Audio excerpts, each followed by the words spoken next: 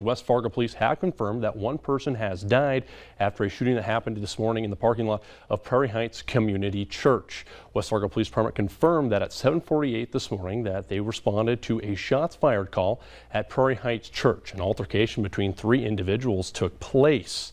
The individual who sustained a gunshot wound during the shooting at West Fargo Church, he died. A second individual was taken to a local hospital with severe but non-life-threatening injuries. According to West Fargo PD, there is no active threat to the public.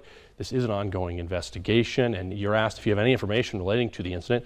You're asked to contact the West Fargo Police Department at 701-515-5500. Well, Prairie Heights released this statement following the incident, saying, "This morning we are praying for all involved in an incident that happened in our church parking lot earlier today, and ask that you pray with us." The West Fargo Police Department is currently handling the situation, and Prairie Heights is in communication with and supporting their work. The incident happened while Prairie Heights was closed and facilities were vacant.